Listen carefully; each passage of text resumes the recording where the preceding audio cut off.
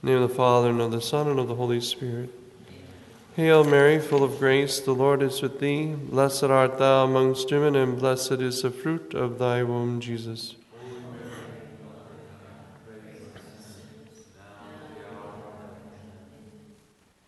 Our Lady, Mother of the Word incarnate, Saint Joseph, our patron saints and guardian angels, in the name of the Father, and of the Son, and of the Holy Spirit. Amen.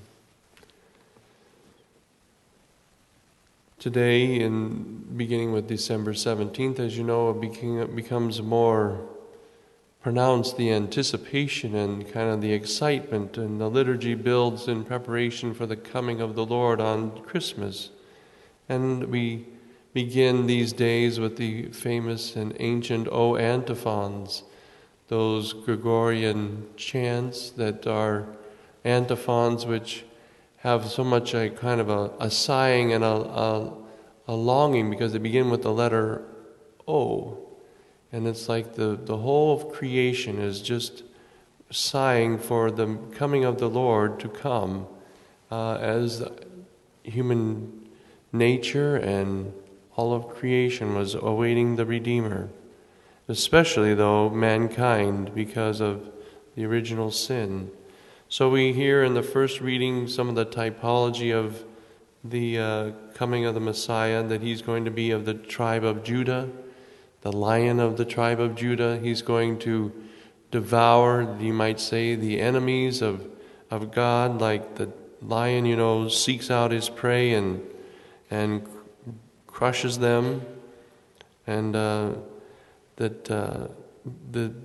he will be springing out upon his enemies like a lion crouched in hiding. So and that's where we get the lion, of course, has been seen even from the time of the biblical days as kind of like the king of the animals, because it's a typology of showing our Lord as king, and of the tribe of Judah especially. Judah, being the least, would become the most important, because from the tribe of Judah will come the Messiah, as we see in the genealogy today that is always read during Advent, and then on Christmas Eve the gospel will be read again. This gospel, according to Matthew, traces our Lord's genealogy back to Abraham, our father in faith, who Abraham was looking forward to from the beginning.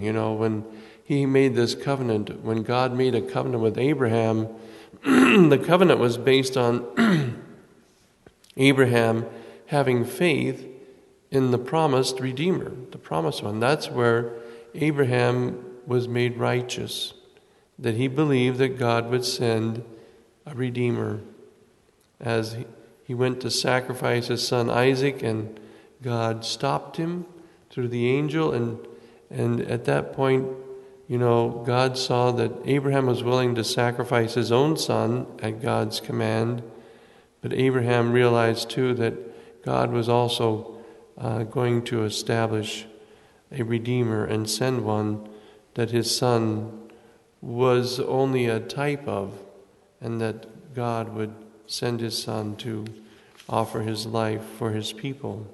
And all these people mentioned here in the Old Testament were considered to be, people who were part of the covenant that was passed on, faithful ones who, remembered, and some were not so faithful because they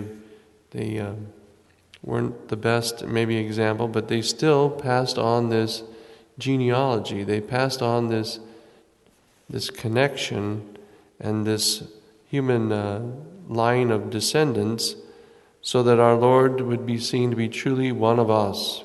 And Pope Leo the Great points out in his reading today, it's important, the genealogy, that it traces our Lord back to, in Matthew, to Abraham, our father in faith, and then in the other genealogy of Luke, all the way back to Adam himself, to show that, as he said, that the first Adam and the second Adam, Christ namely, share in the same human nature. If they don't, then we're not redeemed.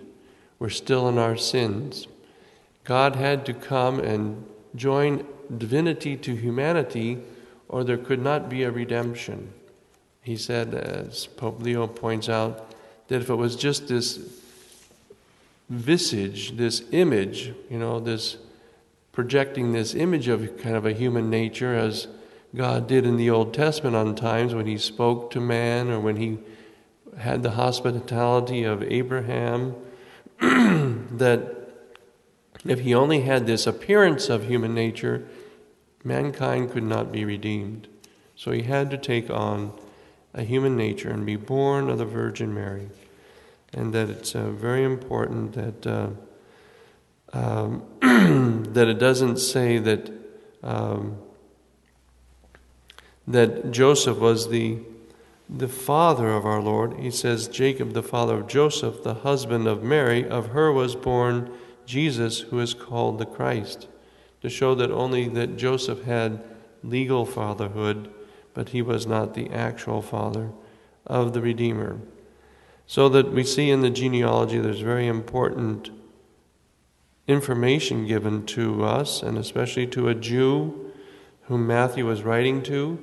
This would tell them very much about Christ and his messianic character, pointing out that he is the one that they have been waiting for. The 14 generations that so nicely fit into Abraham's, or into Matthew's genealogy, as we know, Saint Bernardine of Siena, I believe it was, points out that he's 14 generations, that our Lord comes from 14 kings, 14 rulers, and 14 patriarchs, and that it shows that he is truly the fulfillment of all those things. He's the promised one of the patriarchs, he is the King of kings, and he is truly the one who is the Lord of lords.